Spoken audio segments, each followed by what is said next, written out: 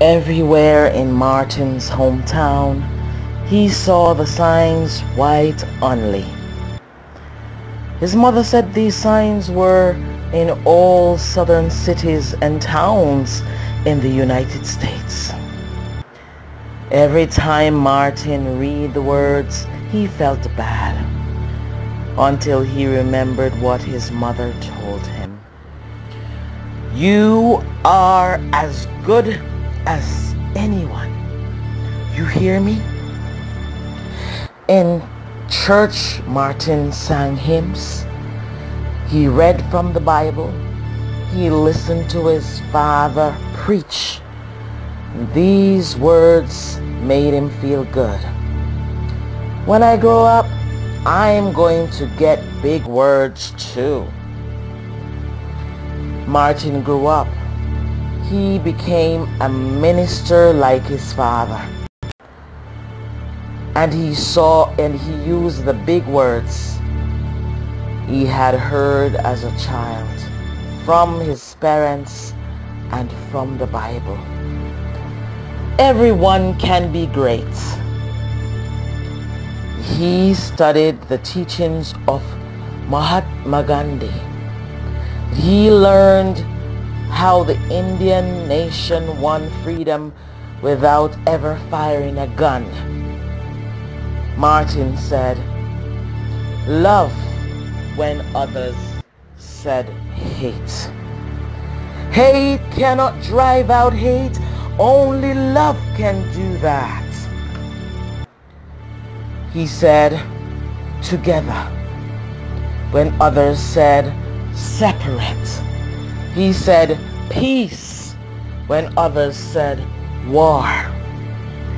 Sooner or later, all the people of the world will have to discover a way to live together. Many white Southerners hate and feared Martin's words. A few threatened to kill him and his family. And his house was bombed. His brother's house was bombed, but he refused to stop.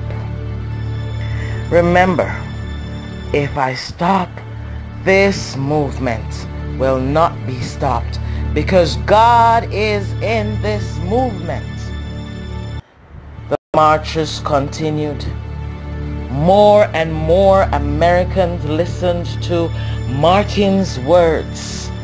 And he shared his dreams and filled them with hope.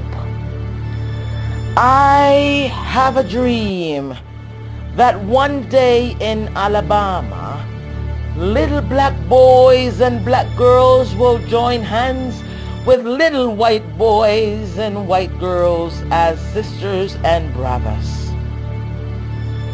After 10 years of protests, the lawmakers in Washington voted to end segregation.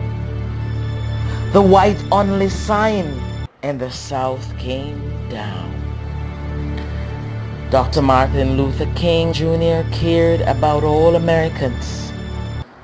He cared about people all over the world, and people all over the world admired him. In 1964, he won the Nobel Peace Prize. He won it because he taught others to fight with words, not fists. Martin went wherever people needed help. In April 1968, he went to Memphis, Tennessee. He went to help garbage collectors who were on strike. He walked with them and talked with them and sang with them and prayed with them. On his second day there, he was shot and he died. Freedom, peace. His big words are alive for us today. Together, I have a dream, and that dream is love.